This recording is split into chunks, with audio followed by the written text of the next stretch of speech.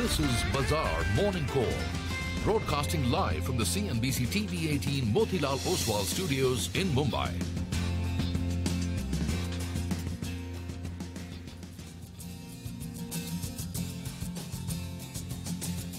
Good morning. You're with us here on a fresh new edition of Bazaar Morning Call. It's a Wednesday morning, a rainy one here in Mumbai, at least once again, and that's why there is two of us here right now. Sonia will be joining us in just a bit. We're coming to you, by the way, from the CNBC-TV18 Motilal Oswal studios. I'm Prashant. With me, my colleague Nigel. Nigel, hi, morning. Well, morning, Prashant. It's a rainy day. Let's hope it doesn't get too heavy out here in Mumbai. But global markets, they're in a world of their own, right? Every day we wake up to positive cues, which isn't such a bad thing, but maybe a little too positive or too optimistic, I guess so, in terms of global markets. Well, you just got to take it as it comes, right? Yeah. I mean, in terms of the cues. So let's just quickly tell our viewers the setup in terms of how things are stacked up this morning. And just a word in terms of how we closed yesterday, right? Yesterday was a quiet day. After a pretty good last Friday and Monday, the market went quiet, at least on the frontline indices. There was not very much by way of action. We closed in the middle of the range in the Nifty. The Bank Nifty actually did nothing. And small caps, actually, that's the index which pulled back. I mean, actually, if you map out the small cap index amongst all other indices worldwide, actually, I think the Indian small cap space perhaps will be one of the best performing areas in the world as an asset class. That index has had an incredible run. It's down just about 1%. As I said, just took a breather. But there is no stopping the rally on Wall Street. So the Nasdaq was up once again, a strong 0.75% gain. The S&P actually was up 0.75 as well. So shouldn't ignore that. Bank earnings in the US, actually, that is the one reason, the big driver, which catalyzed the move, post-afternoon. There were strong economic data points as well, retail sales, housing data, the Atlanta Fed GDP for estimates for the second quarter. All of that also showed that the US economy itself is resilient. But the catalyst last night in the US was bank earnings, which were strong. For markets here, I mean, how do you approach things? The trend is up. But within an uptrend, there could be a halt, there could be a pause, there could be some slight sideways price action or even a pullback. So that cannot be ruled out. Some consolidation cannot be ruled out. And especially, I mean, the fact is that this is a pre-expiry week. And historically, I mean, you can go back a number of years, pre-expiry, we have seen markets kind of consolidate in an uptrend and then kind of things start to pick up once again. So don't rule that out. Supports in that context and within this framework on the Nifty comes in at 19,576. We left off at almost 19,750, so that's some distance away, less than 200 points, but that's quite a bit. The upside level for the Nifty would come in at 19,900, targets.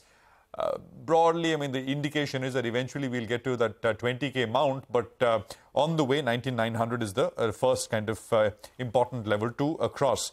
Bank Nifty should defend on the downside. Banks, by the way, looked more vulnerable last week, and notwithstanding the strong pullback that we saw thanks to HDFC Bank, it's perhaps the more vulnerable of the two areas. So let's watch this space. The 61.8% retracement of the recent rise, just the last 3-day rise, stands at 45,066.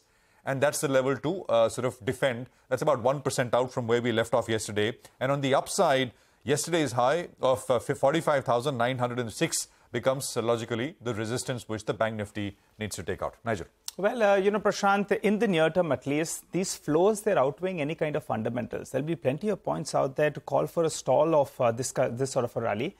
But it seems the flows are just too strong right out there. The global cues, they're positive, but the sense you get is most of the positives are getting factored in. And maybe the global markets are getting a little bit complacent as well because we're waking up to positive cues. The Indian markets either hit a 50 or 100 points on a day-to-day basis. So it appears that, almost all the positives are getting factored in the current price. The Nifty, well, it's facing resistance at around the 46,000, Nifty Bank that is, at around the 46,000 mark odd. And that could be a bit of a hurdle in the near term. Yesterday, yes, we came off the high point of the day, but the Nifty Financial Services Index, that played out the weekly expiry, and that explained why that market, in fact, the last stick was virtually at the day's low. But the Nifty Bank, has it made a double top? See, on July 4th, we went to around that, 45,650 odd mark, and we came off those levels. Yesterday as well, we went all the way to around 45,900 odd, and we came off close to around 500 points from the top. The question is, has the Nifty Bank made a double top? And if that's the case, then the near term, there'll be a lot of resistance coming in at around this 46,000 odd mark. And a couple of cautious signs. The previous day, we had the Nifty ended higher. The VIX as well. From bombed out levels, it's crawling back. Yesterday as well, the Nifty ended mildly higher. But the VIX as well did move up a little bit. Maybe it's because of the levels were so low, that's why we're seeing a bit of an increase. But sometimes this is one of the triggers to warn you about some kind of caution out there. So we're just putting that on board. The FI as well, they are showing us the big money. And on the index futures as well, they are adding long positions. Yesterday, they added close to 4,500 contracts. And they covered some shorts as well. The long positioning is at around 71% odd. Now, we've been mentioning this in the last 7-8 days or so. The cautious zone with regard to the net long positions of the FIs is when it goes to more than a lakh. Currently, we're at around 96,000 net long contracts. What's that? The long positions minus the short positions. So we are a few thousand contracts away from the cautious zone. In terms of levels, what are we looking at? Well, the Nifty, since we have the highest open interest at around the 19,600 put odd, the 19,550, 19,600 odd mark, that's the near-term support zone. Yesterday's high becomes a bit of a resistance zone. But the Nifty Bank, the resistance zone will be yesterday's high as well as the 46,000 odd mark. Remember, the highest amount of open interest is at around the 45,500 call. The premium yesterday was around 500 rupees. It was even more than 500 rupees at the day's high. So that's give you a sense this 46,000 odd mark will be a bit of a level that the bears will want to defend. Has the Nifty Bank made a double top? If that's the case, the Nifty could consolidate in the near term or pull back a couple of 100 points as well. So let's see how this goes. All right. Well, that's the setup from all perspective that you need to be mindful of. Let me quickly tell you what's lined up here in the first half hour of the show before we go any further. Well, markets across the globe on the flows picture. This is coming up with Cameron Brandt, the VPFR Global. He's our first guest on the program. A little later, our research team will get you CNBC-TV18's list of top 10 stocks for the day. At 8:30, our first market guest, Devin Choksi of KR Choksi, will join in with his thoughts on how things are set up, stocks and themes he'd like to bet on. Lots of earnings reactions will be in focus as well. Well, let's get you some money market views. Kunal Sudani of Sharon Bank says this morning that the U.S. retail sales and industrial production appear promising for June but failed to revive yields, that is U.S. yields. The dollar index recovered just a little bit. He says Fed bets past July will be, beyond July will be watched for a clearer sense of direction. Goes on to add the Chinese yuan will see depreciating again while Brent crude prices rebounded. For the USD INR, he says 81.9 should act as a support while 82.3 is a resistance. Well, let's get you the bond call of the day. Then Neeraj Gambhir of Axis Bank says that the 10-year benchmark bond yield traded in a range of 7.05 to 7.12% last week. He says that India June CPI came in higher than market consensus at around 4.81%. He adds that bond yields eased, largely tracking softening U.S. Treasury yields due to lower than expected U.S. CPI and PPI data. He says that short covering in India, 10-year bond further supported the easing of the yields. He expects the 10-year benchmark bond yield to trade in the range of 7 to 7.10 ahead of the FOMC meeting that's scheduled for next week. Okay, well, we've got lots of stock-specific action coming up that we will need to track. And we'll get to it in just a bit in our special Top 10 segment. We're looking at stocks like IndusInd Bank, Federal Bank, ICICI Lombard, Himadri Specialties, CIE Automotive, Network 18 Media, TV18 Broadcast, Amara Raja Batteries, and Rallis India. These are on our radar on the back of positive news flow. On the other side, the negative side, we've got L&T Tech, which is the only one, and that's the results reaction. It's likely to open in the red on the back of it. Okay, Cameron Brandt is joining us, Director of Research at EPFR Global. Cameron, great to have you back on the program here on CNBC-TV18. Thanks for joining in. You know, the last time we spoke, you were pointing out as to how India-dedicated flows, flows into India-dedicated funds, rather, were some of the highest you've seen in the last many years. This was a few weeks ago. What's the latest picture?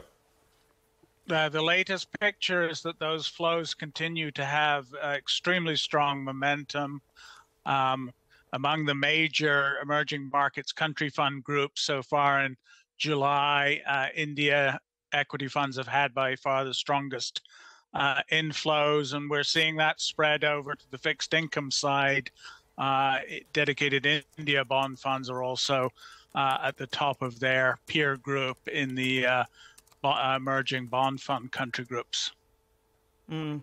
Hi, Cameron. Good morning. So India is getting a large chunk, but what about the other emerging markets? Are you seeing it spread out? There's a bit of interest in Korea, and some people still feel that China represents a momentum play in the second half of the year, that the current trickle of less than compelling economic news will force policymakers' hands, and that we'll see increasingly strong stimulus as we push in through the second half of the year. Cameron, we've spoken about it in the past. Are there already structures in the market which allow global investors to put in money into emerging markets, say Asia emerging markets, ex-Japan, ex-China? Are those vehicles available? Well, we obviously are very much focused on ETFs and mutual funds, and they've stood the test of time. So those remain, outside sophisticated institutional investors, the sort of primary channels that we see money moving into Indian equities. Okay. What about, funds, India dedicated funds, Cameron? Those are because, in terms of foreign funds, we get bulk of our flows through global emerging market funds. The country dedicated funds is a small proportion. Is that expanding in a structural kind of way? I think it is. You're perfectly right that historically the first thing we've looked at is the share of the average global emerging market fund portfolio going to India. But certainly in the past 2-3 months, the bulk of the flows have been going to dedicated India funds, and the majority of that, certainly 60-70%, are going into funds that generally have sort of a long-term perspective. So that is something of a change from the historic patterns that we've tended to see in previous upswings. What about the other asset classes, Cameron? In terms of gold, Bitcoin out of nowhere, jumped back this year. Yeah. Is there anything you have on flows on both those two asset classes? Well, I'm interested that you highlight cryptocurrency. There certainly seems to be an element of how quickly they forget in the current flows, and one asset class I'm watching somewhat nervously is the subgroup of financials that fall into the bucket regional banks. People seem to have forgotten what happened back in March and early April, but I think the Fed has one more rate hike in it, and we're still seeing a lot of money move into liquidity funds, which is money that banks have to go out and get in the funding market at a higher cost. So those are two asset classes I'm watching, perhaps a little nervously at the moment. Okay, got that. And that just to go back to sort of India funds, it's interesting you say that a lot of money coming to India dedicated funds and bulk of it going to long-term funds, right? It's right. Not hedge funds and that variety. It's more long-only funds. Yes. Hedge fund interest was very strong in 21 and 22, but came off the boil well ahead of the current surge in money we've been seeing going into more conventional funds. And, it's kind of visible with large, long-only sort of funds. We see these names regularly lapping up, large percentage equities in companies, including, secondary offerings, IPOs, et cetera, et cetera. Thanks very much, Cameron. Great to have you with us here. Appreciate your insights, as always, here. You're welcome. CNBC-TV18. Thank you. Well, we'll take a quick commercial break here. A list of top stocks to watch with our research team coming up in just a bit.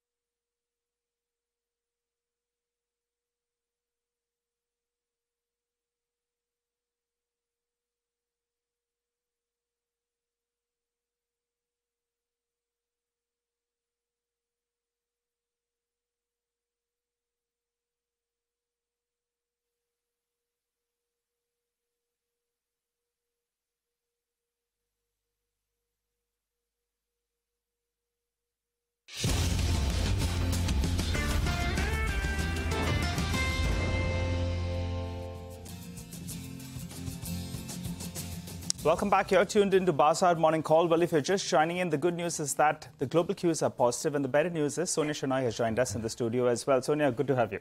Well, thanks a lot. Morning, Nigel. Morning, Prashant. Morning, we all love the monsoons, but with the monsoons comes a lot of other things like traffic jams and all of that, and it's hard to sort of... Today, I felt like I was in an Indiana Jones movie, trying to make it on time and using this road and that. But in any case, I mean, looks like it's going to be a good day for the markets as well. All eyes will be on the first tick this morning, which all indications are that the GIFT Nifty is showing a 30-point up move. But our research team is joining in to talk about many stocks. Of course, IndusInd Bank is top of mind because of a very good set of numbers. Abhishek is here with us to give us the fine print. Abhishek, morning. Morning, Sonia. So it's an absolute serene results coming in from IndusInd Bank. The balance sheet risk is at the lowest in last 7 years or even more. So what has been good in the results over the last few quarters is that it is perhaps the only bank to see a YOY and quarter-on-quarter growth in operating profits for 10 quarters in a row. So net interest margin is at 8-year high on a quarterly basis, coming in at 4.29%. The RWA or risk-weight asset to advances ratio at 111%. Is perhaps the lowest in last 7 years or even more. It used to be around 125, 130%, few years back. So annualized slippage ratio of just 1.9% is perhaps the lowest in last 11 quarters and second lowest in last 16 quarters. So asset quality continues to improve. Gross NPA ratio of 1.94% and net NPA ratio of 0.58% are perhaps one of the best that you are seeing in last 10 quarters. What has not been good in the result, which we already know from the business update, is that CASA ratio has dipped below 40%, so it's the lowest that you are seeing in last 6 years or 24 quarters, and cost to income ratio has inched up a bit to about 45.9% when compared to 44.9% in the previous quarter. In terms of P&L performance, NII is ahead of our poll while PAT is largely in line with our poll. Back to you. Okay, all right. Thanks a lot for that, Abhishek. But Abhishek, you're also tracking another banking name. That's Federal Bank. Tell us more about their fundraising plans out there. Nigel, they have had IFC which will invest about 959 crore into the bank via preferential allotment. So this is a preferential capital coming in to the bank. So IFC will take its holding in the bank to about 8.1% post the fundraise from 4.95% that they had earlier. What this fund infusion does in terms of mathematics is that Tier 1 ratio will increase to 14.36%. It was at 12.54% earlier. Equity dilution is about 3.4%. Net worth will increase by 4.5%. Book value will increase by 1% to around rupees 107 per share. A Federal Bank may look to raise more money in the coming period or in the near future as well. Back to you. Okay, well, Abhishek, thank you very much for that. Now to the, I think, one disappointment that we had. Results came right after markets closed yesterday. Rima is here to talk about L&T Technologies. Rima, hi, morning. Hi, morning. So there is a big revenue miss. The company has reported a dollar revenue growth of 9.8%. This is much lower than consensus expectations of 12.5% growth. So a big miss on the top line. The problem is their organic revenue growth. Remember, the company's top line has been boosted by an acquisition, SWC acquisition. But if you strip that out, organic revenue growth has come in below consensus at just 0.6% on a quarter-on-quarter basis. Margins have fallen by 100 basis points to 17.2% on account of the integration costs. But at 17.2% margins, it's slightly better than what the street was anticipating. The company has held on to its full-year guidance. So they're still maintaining that they will do a 20% top-line growth, though analysts believe it could be a bit challenging given the ask rate and the soft Q1. Management says it was the delay in decision-making in Q1 which impacted the revenue performance, but there has been an improvement in decision-making in June and July, which is why they're hopeful and confident that Q2 will show an acceleration in growth. Back to you. Okay, thanks a lot for that. So big revenue miss coming in there, lower than expectations. The street would react to that. But let's find out how ICICI Lombard did in their results. Surbhi has more details on that. Surbhi, over to you. Thanks so much for that. So when it comes to premium growth, it was pretty much in line with estimates, but the PAT was below estimates, and that is largely on account of higher losses due to cyclone. So the premium saw a growth of 19% on a year-on-year basis. PAT was up 12% on a year-on-year basis. The combined ratio came in at 103.8%, but if you exclude the cyclone impact, it stood at 102.9% versus 104.1% same time last year. The claims ratio also were a little elevated due to the cyclone, but management continues to maintain the combined ratio guidance of 102% by FY25, but they also indicated the claims ratio will be a little elevated due to floods in North India, and that impact will be seen in Q2. So we'll watch out for that as well. Okay, all right. Thanks for that, Surbhi. And we'll also be chatting with the management of ICICI Lombard General Insurance later on in the show at 9:50 a.m. Well, let's hop across to Sonal. She's joining in to tell us about a couple of other numbers that came out. Himadri Specialty as well as CIE Automotive. Sonal? Thank you so much for that. Well, both of them reported strong set of numbers. Let me start with Himadri Specialty Chemicals. It was a good set. Revenues declined by 9% on a YOY basis, but if you look at the EBITDA and margins, there was an expansion of around 600 basis points. Profits were up 123%. Their gross debt has also declined on a quarter-on-quarter basis to come in at 682 crore rupees. The company has acquired 12.8% in Secono Limited, which specializes in silicon anode technology, which is used for lithium-ion batteries. So this is one of expansion that they're planning as well. If we talk about the other name, which is CIE Automotive, their revenues were up 4.7%, EBITDA was up 21%, margins were higher by 300 basis points, leading to a profit growth of 60%. Those numbers were good as well. Okay, well, thanks very much, Sonal, for that. Now, let's talk about earnings from the media space. Network 18 and TV18 Broadcast both reported numbers for the first quarter. Surabhi is here with details. Surabhi, morning. Morning. So it was a mixed set of numbers from them. They showed a strong revenue growth, but the operating costs were higher, which led to operating losses. But operating costs were higher, driven by investment on expanding content coverage and also the distribution reach. So operating revenues were up 142%. TV18's operating revenues were up 26%. The entertainment segment was up 184%, and the digital was down 16% on a year-on-year basis. Operating losses on a consolidated basis came in at 84 crores versus 75 crores. The TV18 news losses were 6 crores versus a loss of 4 crores, and the entertainment loss was 49 crores versus a profit of 62 crores same time last year. The net profit was down 26% on a consolidated basis.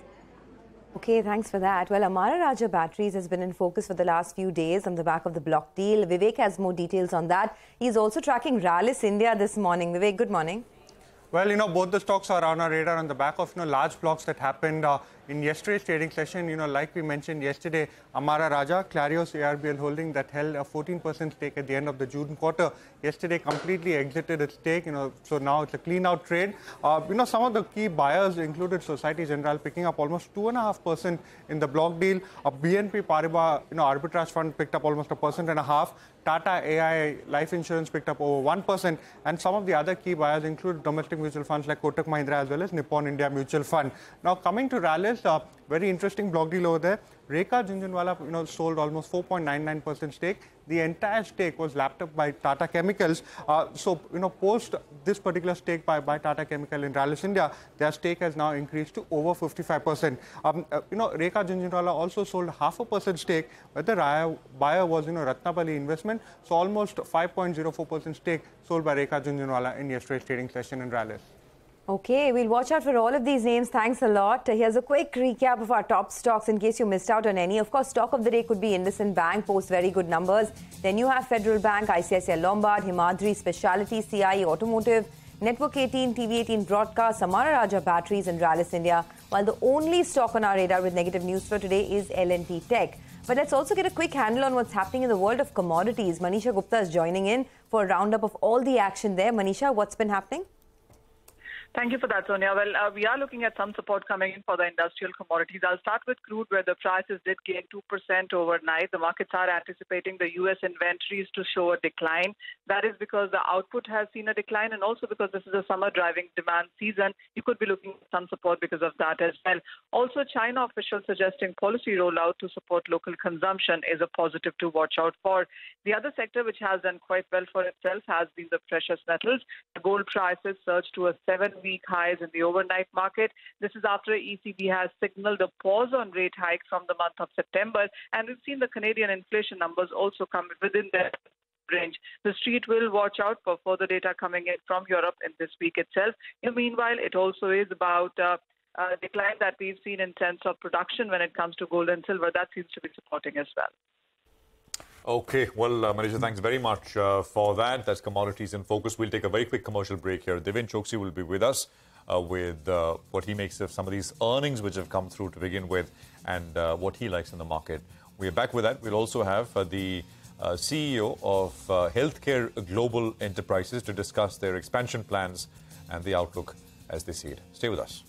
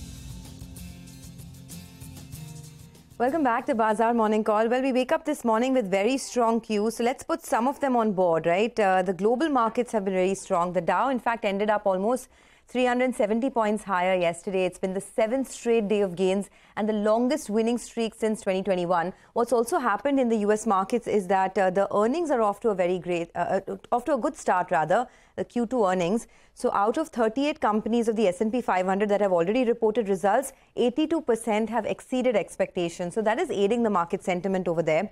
In fact, Microsoft shares rallied to an all-time high overnight after the company announced pricing for its new AI subscription service. So there's lots that's been happening in the technology space as well. A couple of other things. FIIs bought over 2,100 crores in the cash markets yesterday. And now in July, so far, FIIs have pumped in 15,000 crores. So let's get Devin Choksi of KR Choksi Securities into the conversation to tell us how he's feeling about individual stocks. Devin, hi, good morning. What do you do with IndusInd Bank now? Very good set of numbers, net interest margins at an 8-year high. Is it still worth buying at this price? Hi, Sonia. Good morning. Well, certainly, yes. I believe that I think most of these banks who have had the problem in the past regarding, I think, their books, regarding, I think, whatever the corrective actions had to be taken, including on strengthening of the capital, all those issues have been settled, I believe, and I think particularly for IndusInd Bank.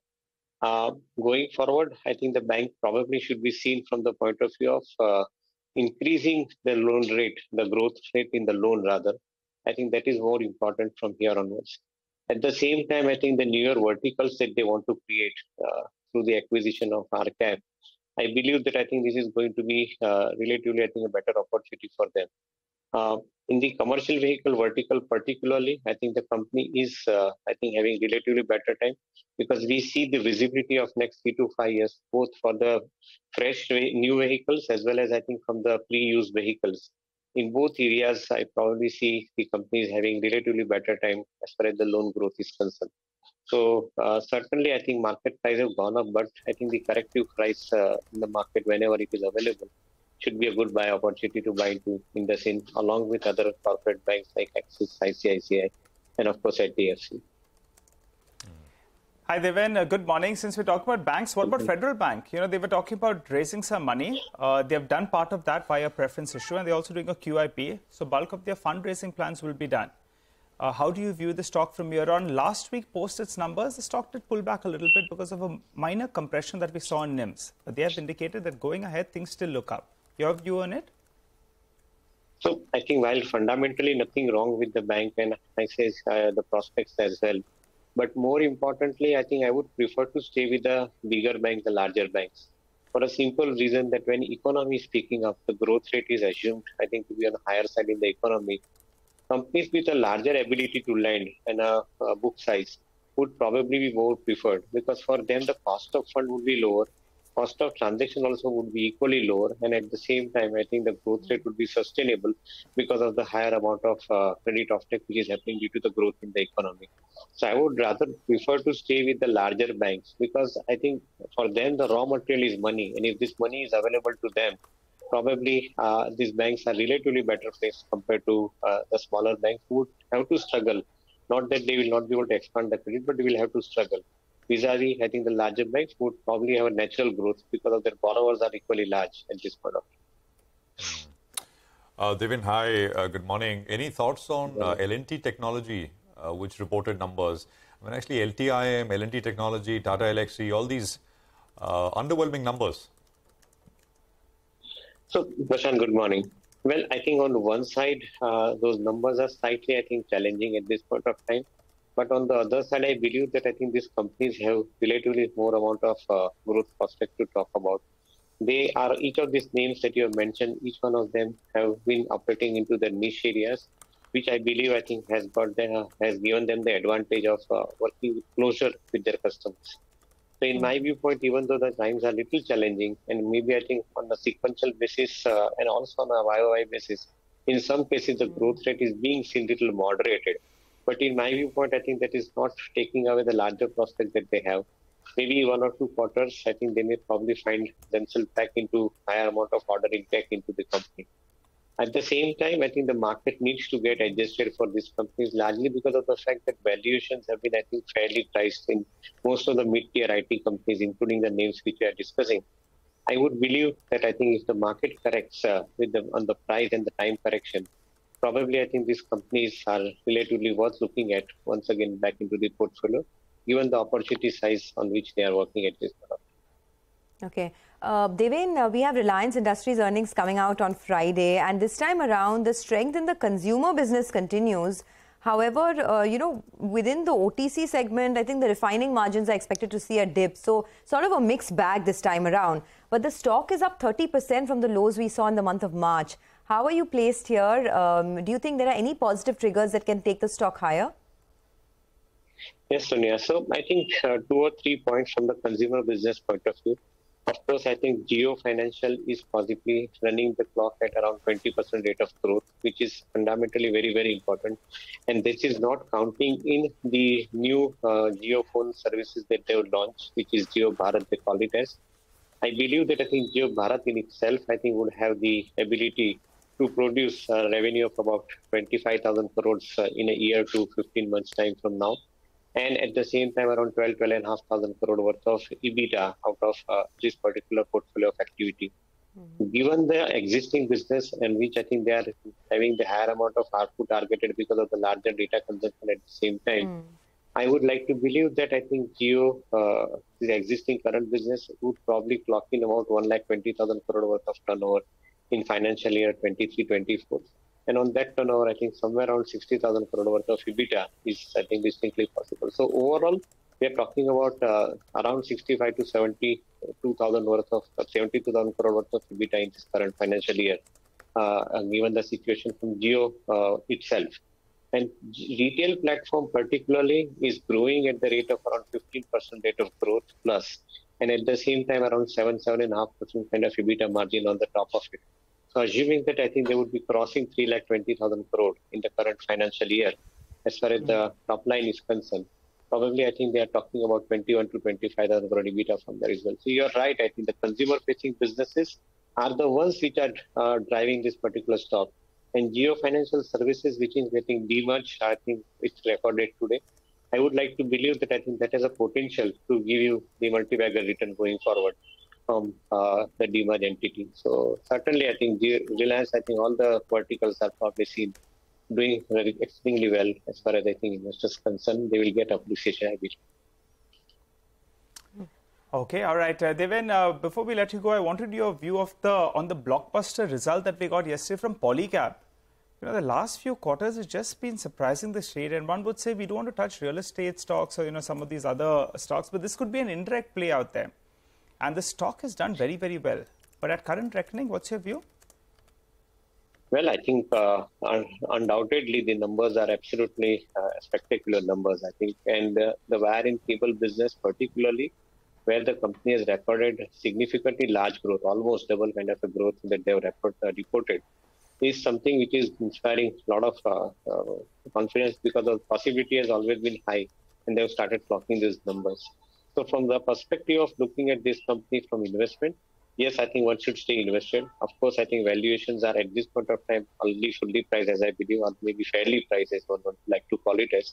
FMEG business in particular has a lot of potential, but I think that is not reporting enough amount of contribution at this point of time. Maybe they are in the building phase to a greater extent. But I would like to believe that I think that business too, eventually I think should start contributing, and the portfolio will ultimately become balanced with wire and cables business. So one could certainly look for an opportunity to buy the stock at a lower level if market gives correction at some point of time. Okay.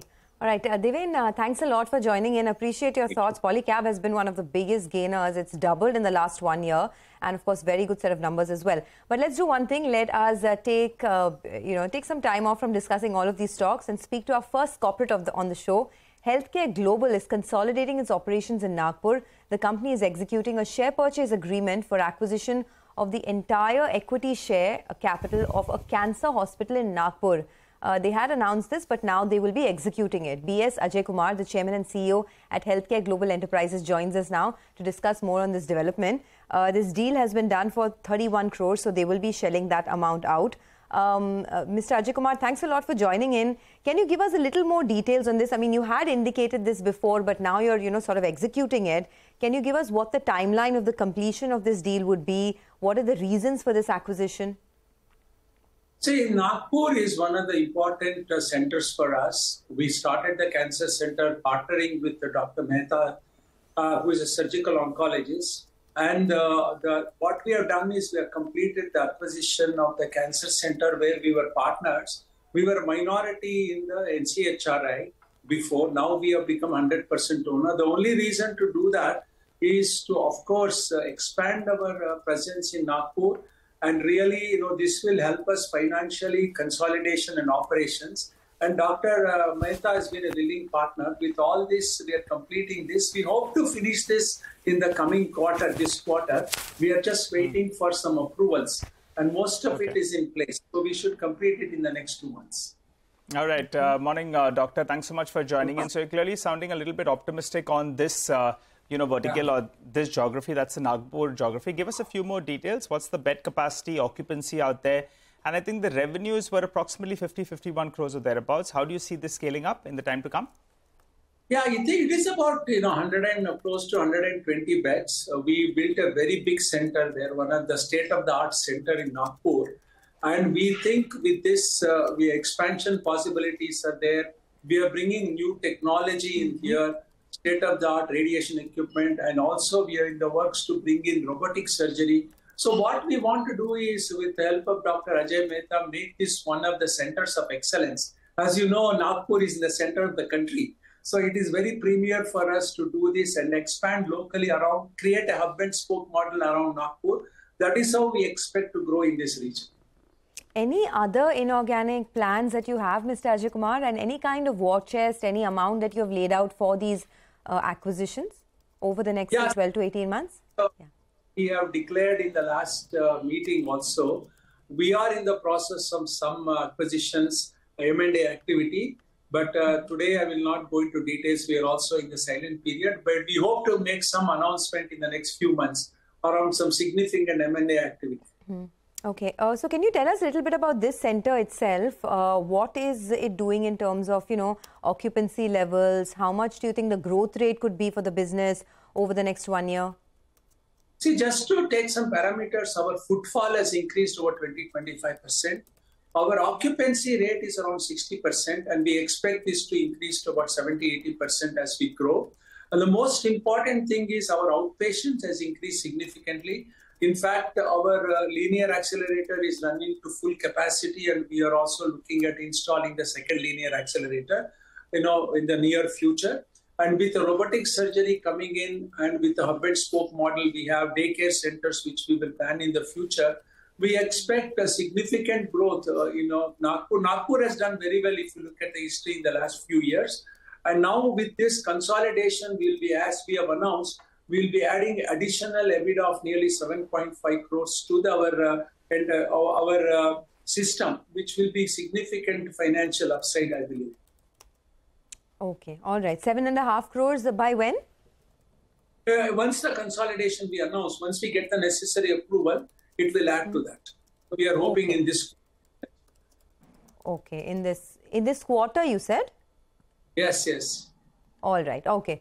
Thanks, Mr. Ajay Kumar, for joining in and giving us your quick thoughts. That's Healthcare Global with the latest expansion plans with the Nagpur hospital. Let's slip into a quick break. On the other side of the break, we will continue chatting about the markets. Expectations are that the market will open in the green today. Anuj will be joining in for a quick trade setup. Post that, we'll bring you the top stock picks of the day from our technical and F&O experts. Stay tuned.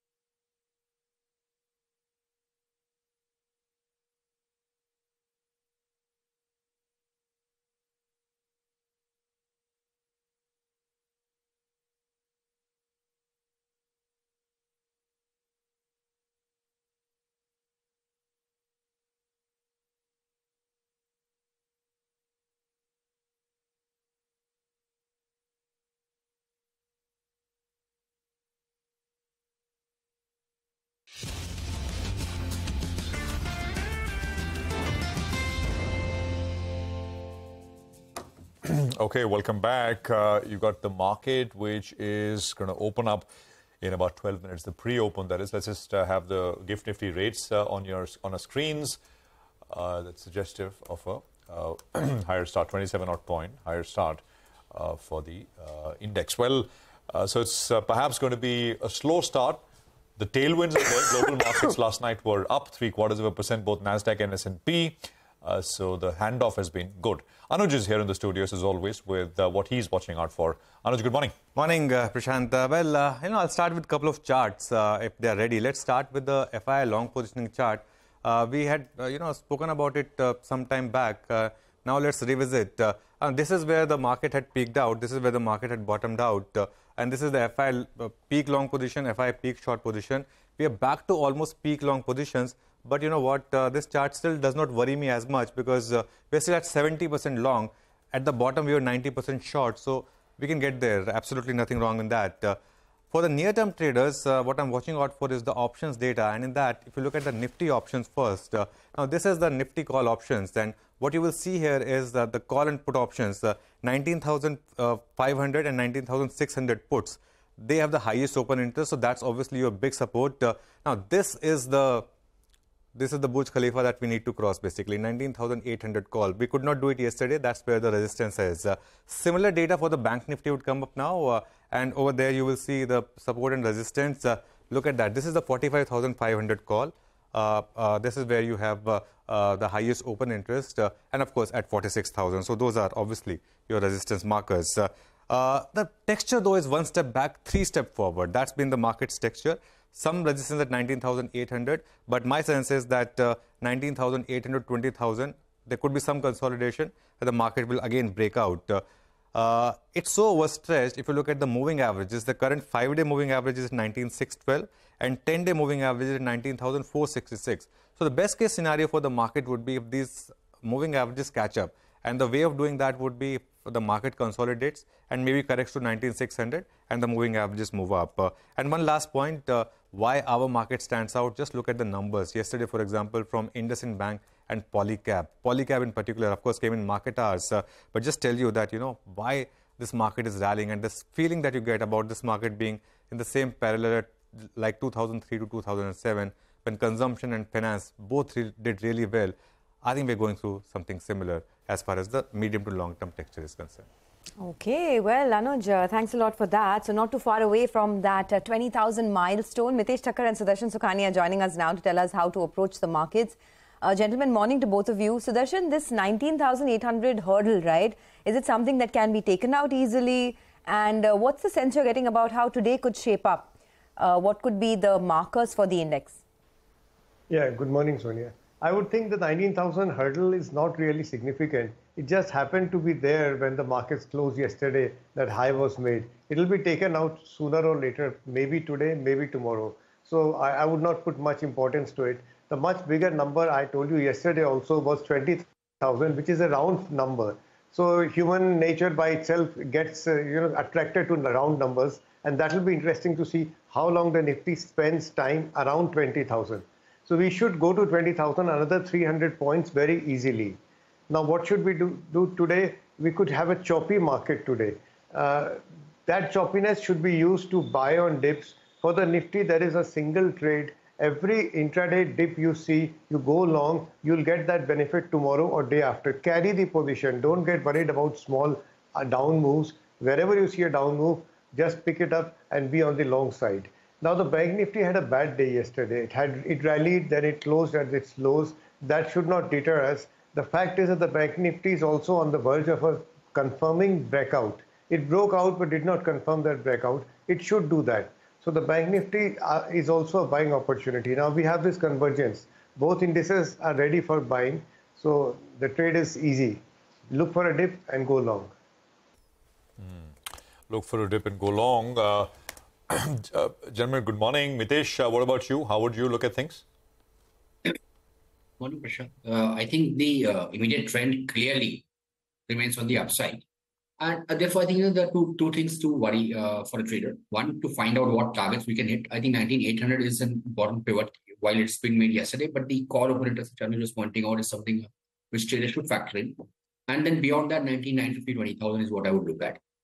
One, and on the other side, you need to look at a reversal point, which, below which you will want to at least exit long positions and see if the market can give more space to buy at lower levels. So I think that is around 19,560, 575.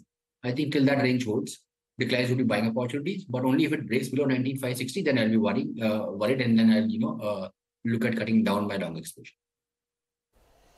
Okay, what about individual stocks then? Mitesh, what would be on your list today?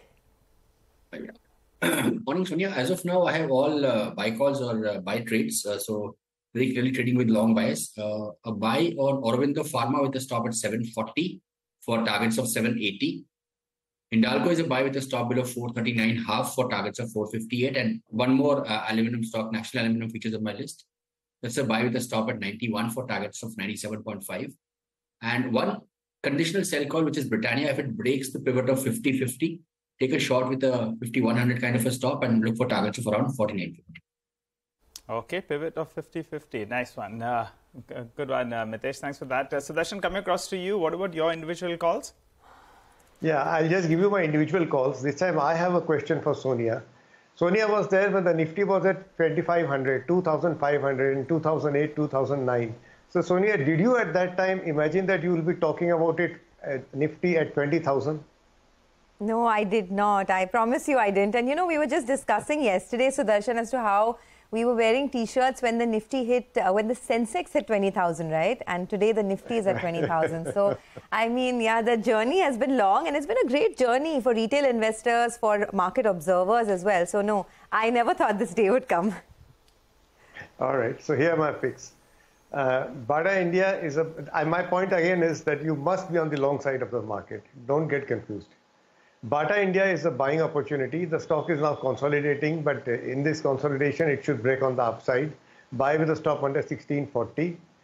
The only sell is Coal India. Coal India has a fairly choppy chart, and it's been falling for 6-7 days. It may have its own reasons. It's an intraday short with a stop above 232.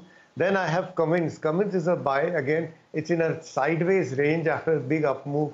In an uptrend, sideways ranges break on the upside usually. So buy with a stop under 1875. And I also have ITC. ITC is doing nothing for 5 days. It's actually gone into a huddle.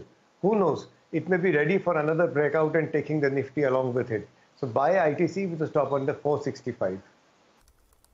Okay, ITC, look at that move, 60% in the last 12 months and trending higher. Let's do one thing. Let's take a quick commercial break on that note. On the other side, we'll have the pre-opening rates expected to be quite strong.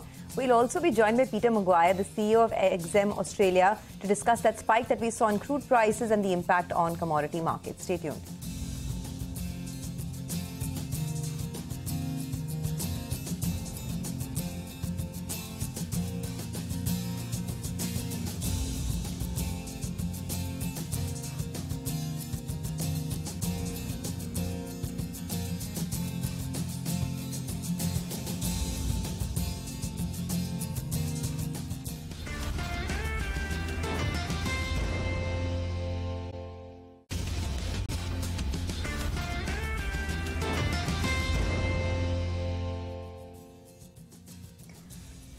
Welcome back. Hope you're having a good morning. Well, for starters, the implied opening is that we're going to start off in the green. So let's see how that goes. But for the time being, let's get you some derivative strategies. Rajesh Palvia, the VP Technical and Derivative Research, Axis Securities, joins us on the show. Hi, Rajesh. Good morning. Fill us in with your derivative strategies for today. Good morning, Nigel. So overall, if you look at the market setup, it's on the bullish side only.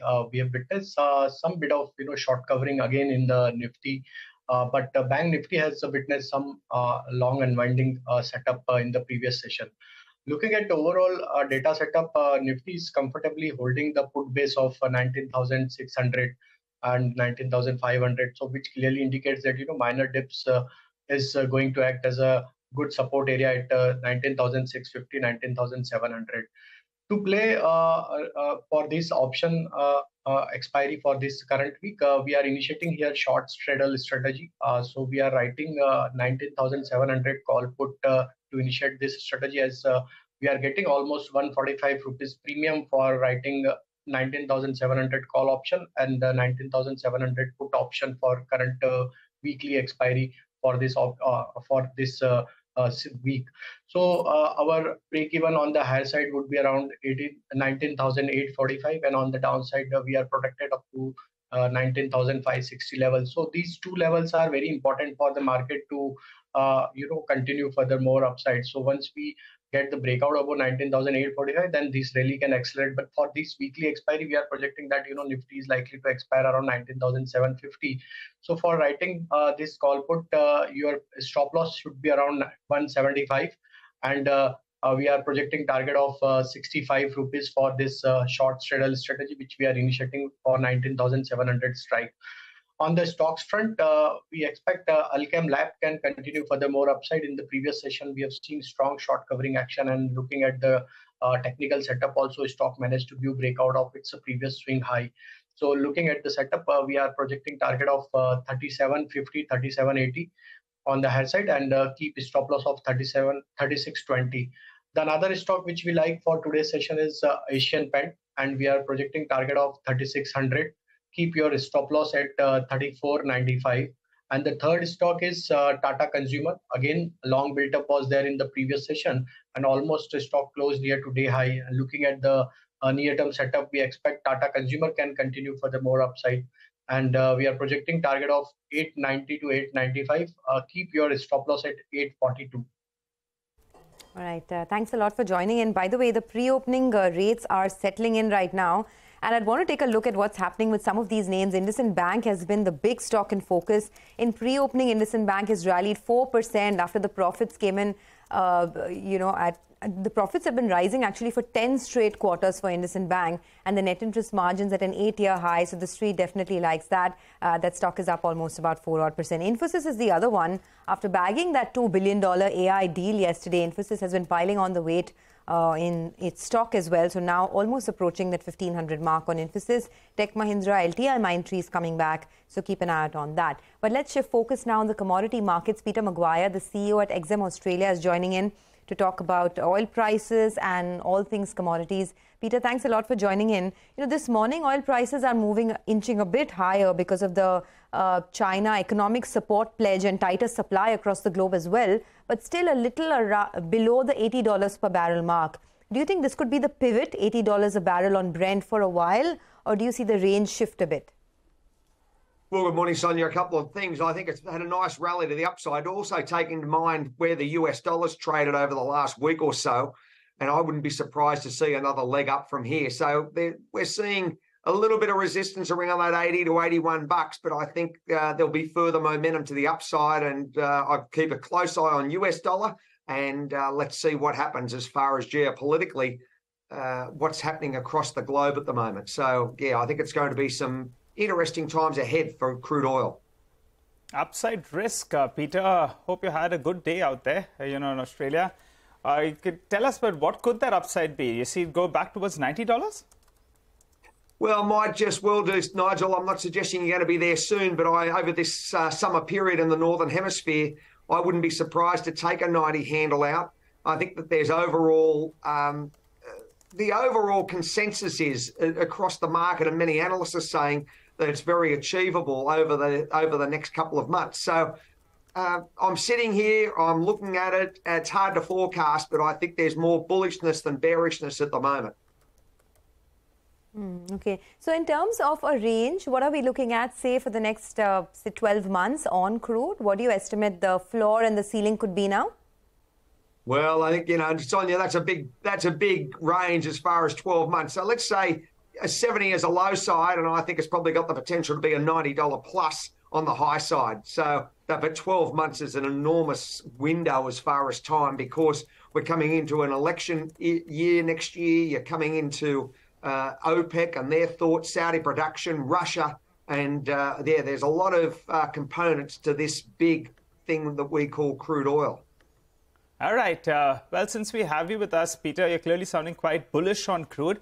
But what about the other metals? What's the preference out there between ferrous and non-ferrous? How do you see pricing shape up? And any particular commodity that you're bullish on? Well, I had a look at copper. I'm keeping an eye on that, and naturally some of the, the base metals. I just think that it's come back a little bit. We've given up some of that hot air from 8,800 back to about 8,700.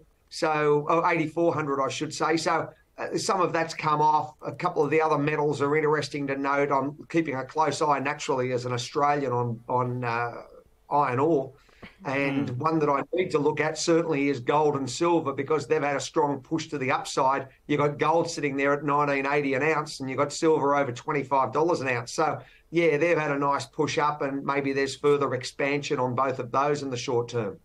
So copper and precious metals, both of them could, is something that you're a little bit more optimistic on. But Peter, what are you building in with regard to China? Everyone's talking about a stimulus. Do you think a stimulus is coming? And if yes, any kind of quantum that we should be looking at?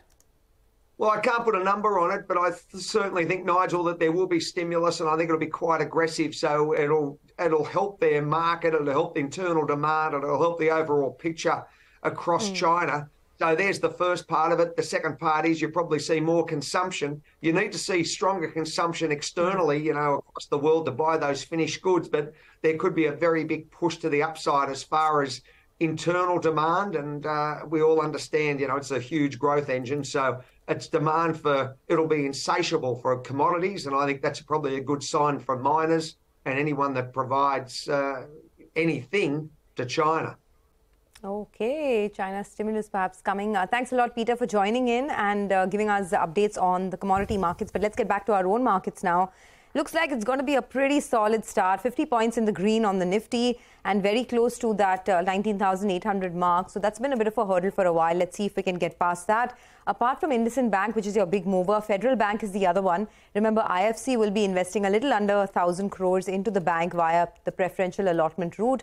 So Federal Bank is up in the green. Sudarshan Sukhani is back with us. Sudarshan, what's the big call at 9:10? Well, I would buy Cummins at with a stop under 1875.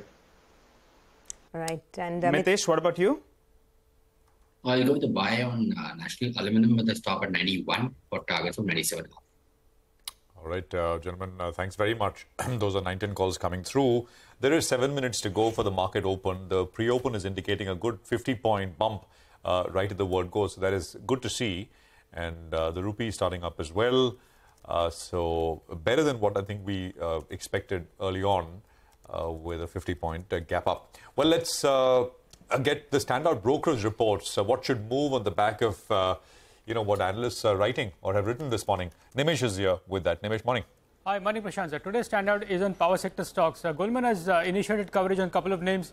So they have initiated with a buy rating on NTPC with a target price of 265, a potential 40% upside from current levels. They have also initiated coverage on SJVN with a target price of 55, and interestingly, a sell on Tata Power with a target price of 190, a potential 15% fall from current levels. Now, on NTPC, Goldman Sachs believes that NTPC will emerge as a winner in the renewables energy transition, as the structural cost benefits of low debt will provide a strong mode. Additionally, the rising peak shortages will re-rate the legacy thermal business. So that's the reason why they like NTPC. On SJVN, they like the exponential growth in the RE business targets backed by low cost of debt. In fact, in the medium term, they believe that the earnings growth will improve on the back of commissioning of the two large plants. So that's the reason why they like SJVN as well. And they believe the further re-rating can come from the hydro projects as well.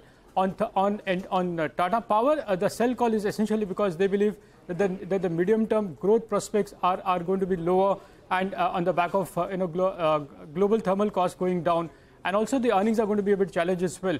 Also, the RE projects of Tata Power are not going to see large commissioning going forward. So that's the reason why they have a sell on Tata Power. But two initiating coverage with the buy rating, that is NTPC and SJVN. Nimish, on SJVN, is this the first kind of foreign brokerage which has come out with coverage? I remember CLSA initiating coverage on NHPC, another one of those power stocks sometime back. On SJVN, is Goldman the first? Not really, Prashant. Even CLSA has a target, has a coverage on SJVN as well. And even they have a buy rating. If I remember correctly, even they have a target price of close to 53 or 54. So I think this could be the potentially a second large brokerage, FI brokerage, covering on SJVN. All right, Nimish, thanks a lot for that. Well, we have about 5 minutes left for the markets to open. Let's go across to Abhishek. He's going to talk about what could be the biggest stock of the morning, IndusInd Bank. Abhishek, over to you.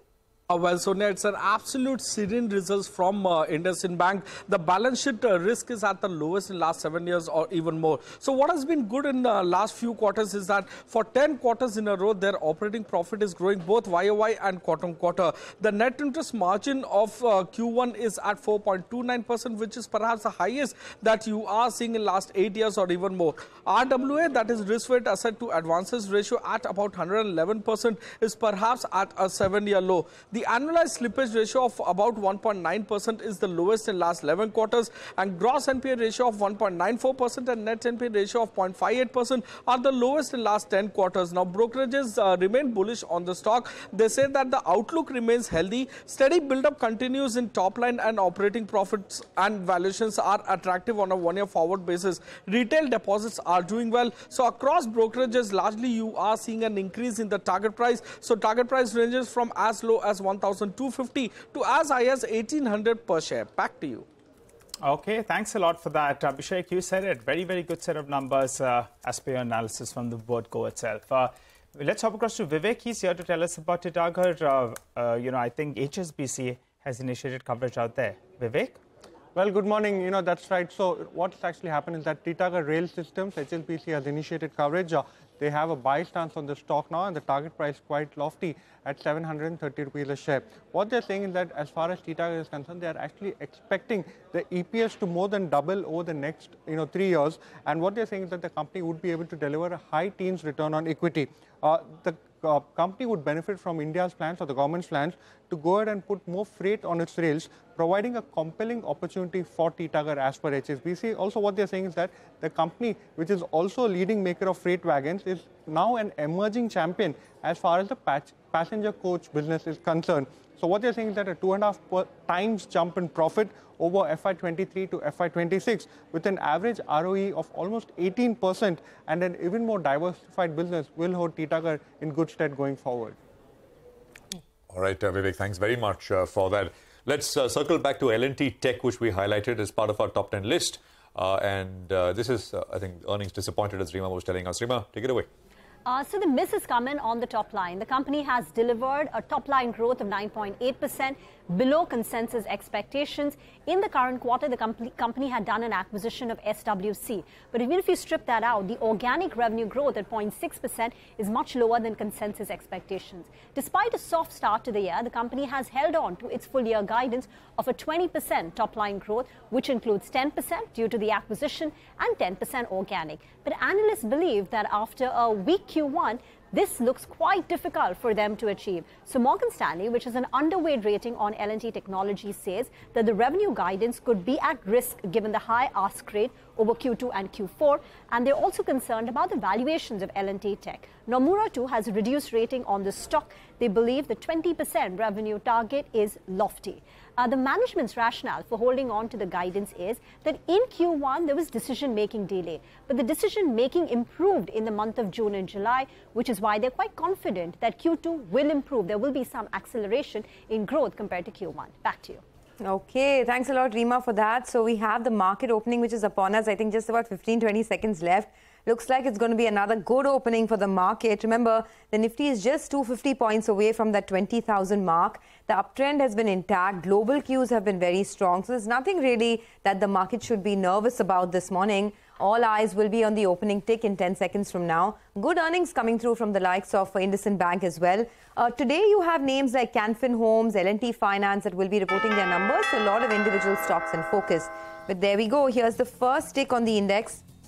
Well in the green, actually 60 points higher now on the Nifty, up at that 19,800 perch. So let's see whether we can conquer that, conclusively. The first mover, of course, on the upside is IndusInd Bank, the biggest mover rather. 3% higher post its numbers, followed by NTPC. Infosys has been gaining ground. In fact, this month, Infosys is now up 12%, so it's been a pretty strong rally.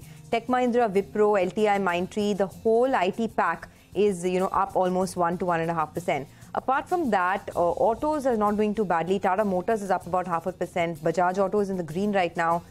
Britannia, Bajaj Finance, Kotak Mahindra Bank, HDFC Bank. Let's take one glance at the Bank Nifty. it's looking pretty solid. So 180 points in the green for the Bank Nifty, up almost about 0.4%. The advanced decline ratio is also very healthy this morning, almost 1560 stocks on the advancing side. So let's see what's dragging the markets lower. It's pharma. So Dr. Reddy's, Sun Pharma, a tad bit in the red, Cipla in the red, and then some of the FMCG names. Nestle is down about 0.5%. Then you have Bharti Airtel, Axis Bank, Hindalco, L&T, just a little soft, nothing alarming. But otherwise, very, very strong market. Now we are holding on to 19,800 with all our might and, piling on the weight. By the way, the sensex, we're talking about the Nifty at 20,000. The sensex is inching closer to 70,000. I mean, just 3,000 points away. So, pretty stellar. Absolutely, Sonia. And the stock that's building on to gains that we saw yesterday is Polycab. It was up in yesterday's trading session. It's up close to around 3%. You won't have to wait too long. In the next 15 minutes, we'll be joined by the management. So it's building on gains on the back of a good set of numbers. Havells taking a cue actually from Polycab, since those numbers are pretty good. The street is building in that maybe Havells as well will not disappoint. So let's see how that goes. And yesterday we had UBS as well. That was quite bullish out there. So that one's up close to around 2%. Those are the notable gainers from the F&O stocks. LTTS, well, the revenue growth was a miss. The stock started off with a cut of around 1%. It's quickly moved into the green, though. Stock is up close to around 1% or thereabouts. A couple of other smaller names that came out with their numbers. Himadri Chemicals, the EBITDA number was up more than 50%. You had margins as well that expanded to around 14% odd, so that's up 2.5%. CIE Automotive, the EBITDA number was up by close to around 20%. Revenues as well up close to around 5%. There was margin expansion out there, so that one as well comes up for you on the screen.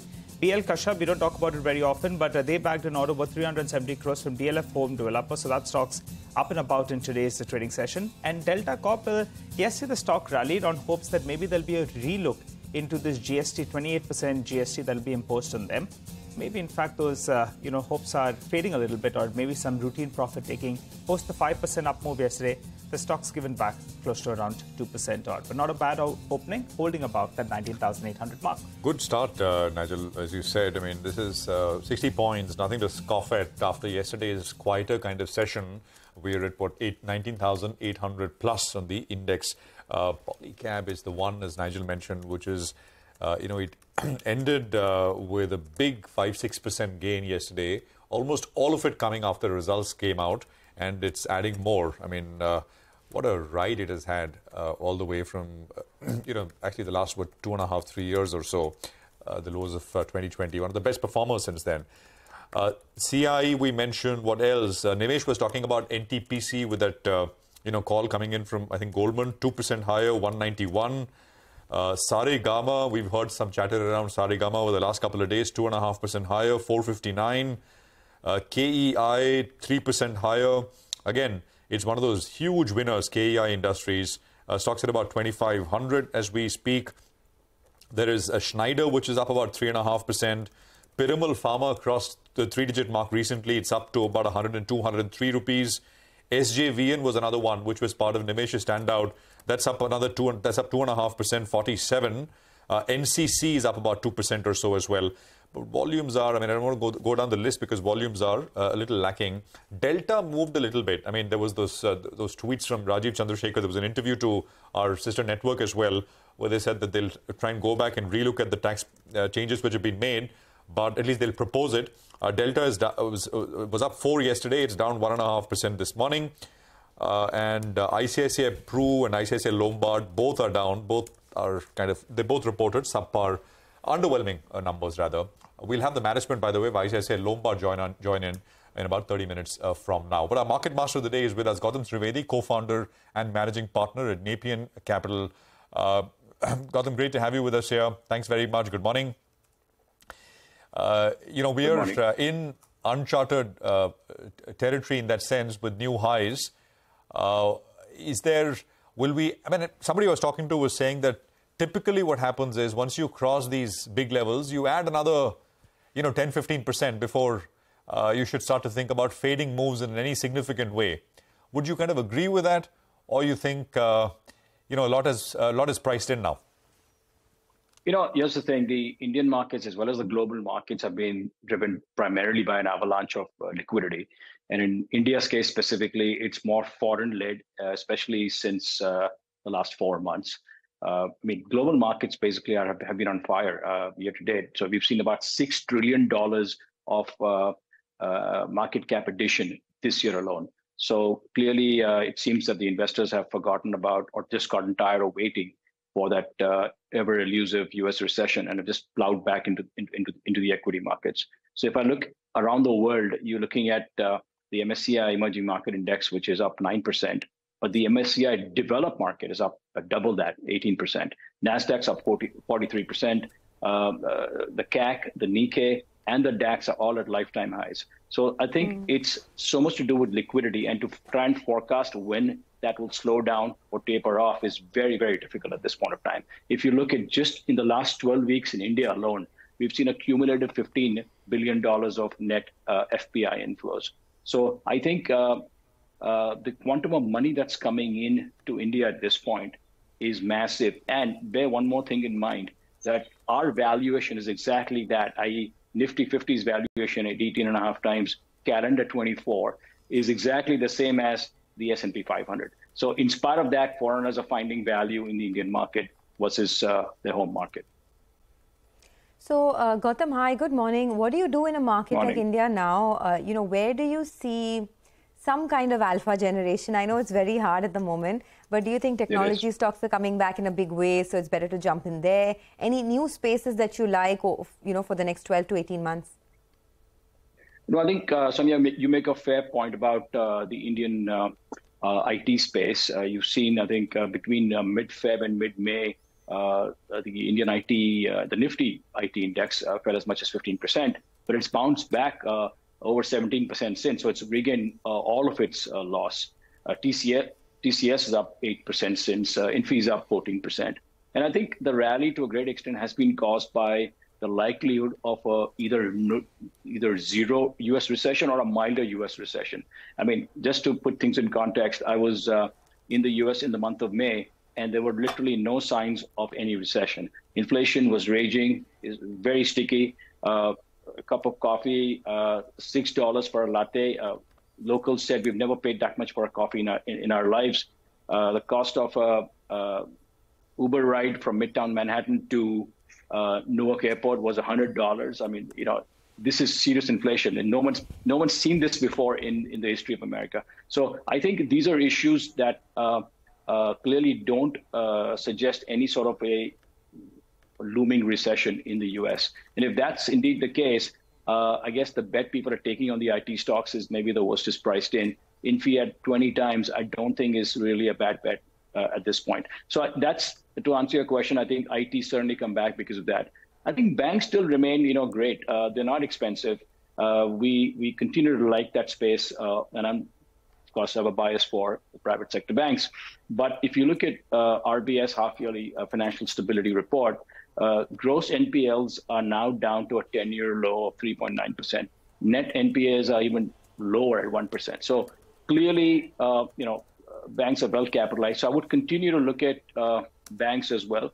And on the emerging sectors, I think the EMS companies, and now there are more than 8 of them that are listed. So there's a wide choice, and I'm sure there are more coming that will get listed over the next 12 to 18 months. But I think that's a space to watch out for. That's going to be increasingly an area that's going to drive productivity, is going to drive job gains in this country. Hi, Gautam. Good morning. Gautam, any fresh, sectors that you'll have increased your allocation out there? I recall, Bharti Airtel was a stock that you liked from the telecom space. You're sounding quite confident on both IT as well as banks. Anything new that you'll have added, say, in the last couple of months since we last spoke? Sure. We haven't bought Bharti Airtel. I think that was more a response to the question you'd asked specifically, because it's the only real listed play as of now. Jio's not listed. And Vodafone, of course, it's a crapshoot if that's going to survive. But an MTNL, I guess the government's thrown in the towel. So Bharti is the only one that's really left standing from a listed play in the way to play the mobile telecom play.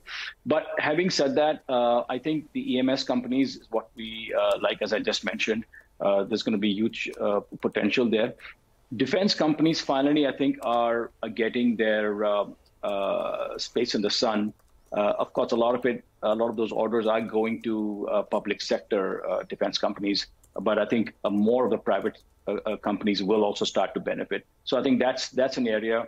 and that's clearly driven by the Prime Minister. So, and this is a promise which I remember talking to even an L&T about 8-9 years ago. They had built up the whole infrastructure and were waiting for defense orders, which never really came. But finally, I think that's starting to happen. So I think defense would be an area to focus on as well.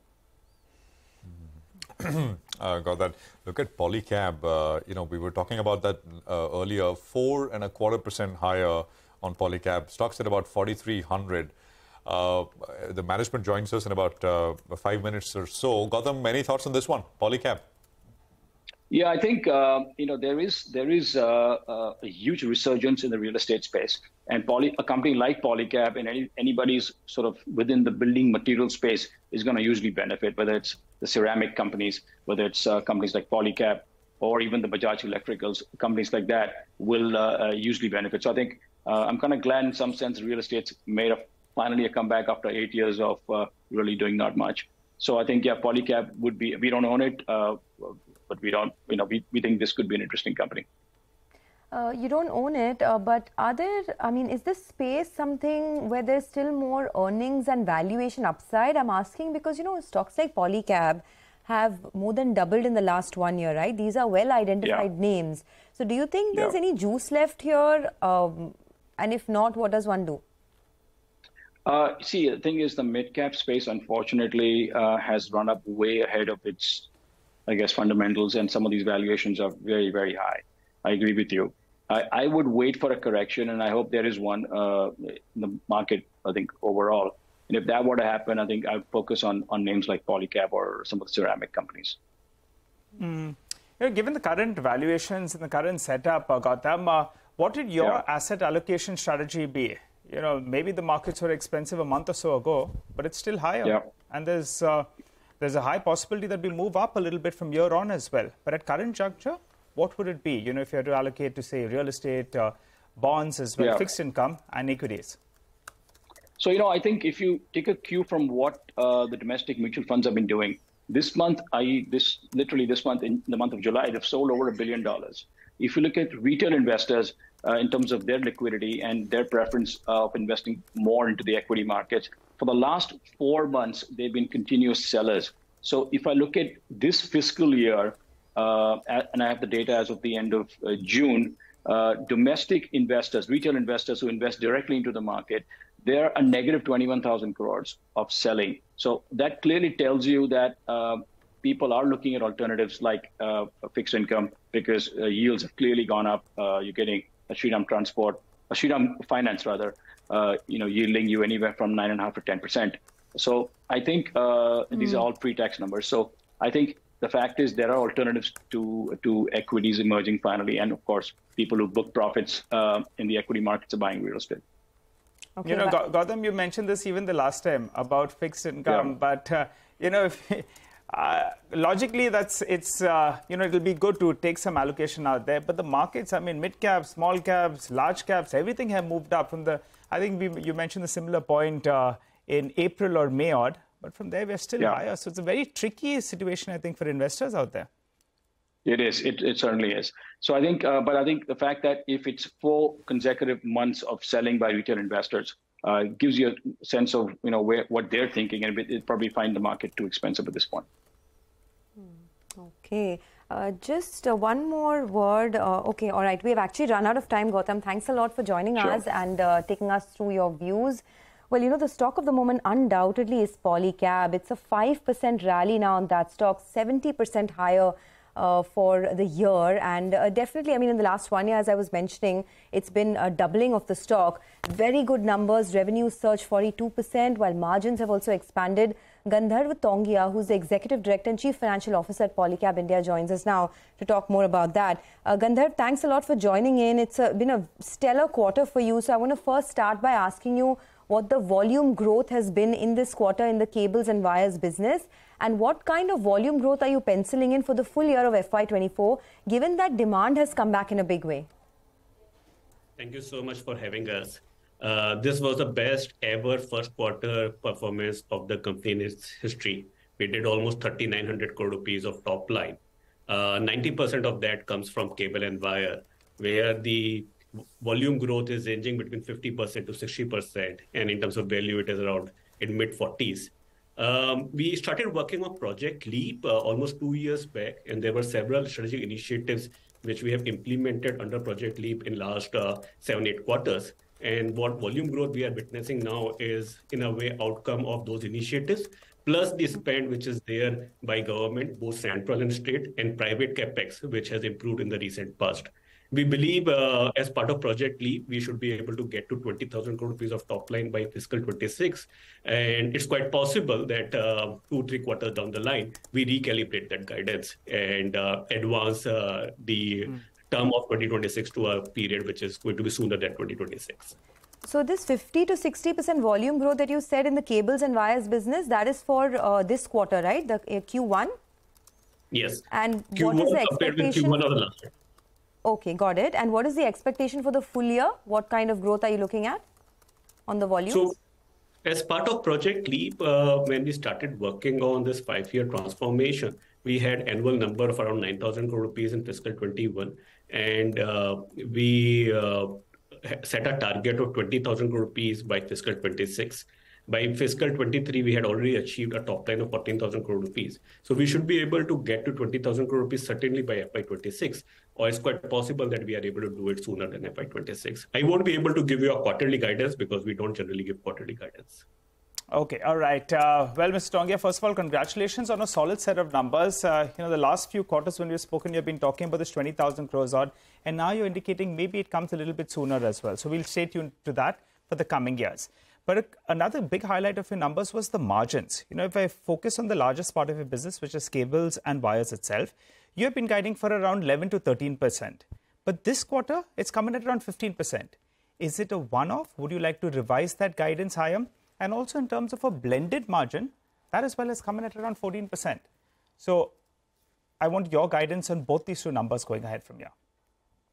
So we have 90% of business, which is cable and wire, where we have, in a way, two type of businesses. One is a B2B cable business with generally anywhere between 9 to 11% EBITDA margin, and the wires business, which is in mid-teens. Whenever there is a favorable shift towards wires business or B2C business, our blended margins are better. We believe on a sustainable basis in cable and wire, we can target a number between 12 to 14% EBITDA margin. Coming to the balance 10% FMEG, it is still slightly softer, but we are taking strategic initiatives, and we believe we should be able to comfortably get to 10% of EBITDA margin in FMEG by 2026. All right, just a quick counter question. So now it appears that on the cables and wires business from around 11 to 13%, you're up that to around 12 to 14%. So the band has moved up a little bit. Talking about the FMEG business, what's the number that we should look at out there? In which quarter does it move back into the black? That's profitability. And also, what kind of growth are you looking at in this particular vertical? The smaller part of the business, 10%? Directionally, we want to be in top 3 companies in which our business we have presence. In FMEG, we have businesses like fan and lighting. We also have presence in switches and switchgear and retail wires. Retail wires, we are already a market leader. For other businesses, we are taking initiatives to get to top 3 over the period. In terms of the margins improvement, we believe in the subsequent quarter, the current fiscal itself, we should be able to get to better numbers. And as I mentioned a while back, by fiscal 26, we should be able to get to 10% of EBITDA margin. But that's very far away. That's very far away, Mr. Tongia. I want to know in the near term, which quarter do you get into profitability and what is the growth you're looking at for this year, FY24 itself? Yeah, that's an interesting one. And as you know, we as a company, we don't give quarterly guidance. What I can certainly highlight to you is that over the period, quarter after quarter, you should see improvement in the margins, generally speaking on FMEG space. And very comfortably, we should be able to get to 10% of EBITDA margin in FMEG by fiscal 26. Mr. Tongia, good morning and congratulations, strong set. I have a few questions on numbers, but I just want to wrap up that the 90% of the business, cables and wires, you've given us the numbers there, but what's happening in the market? I mean, you're doing very well. Just want to understand the drivers. Demand is strong, but what's competition doing? How are you gaining? You seem to be gaining share as well. So just qualitatively, what's going on? So let me give you 2-3 highlights. Let me talk about the domestic business, and then I'll come to international business in a while.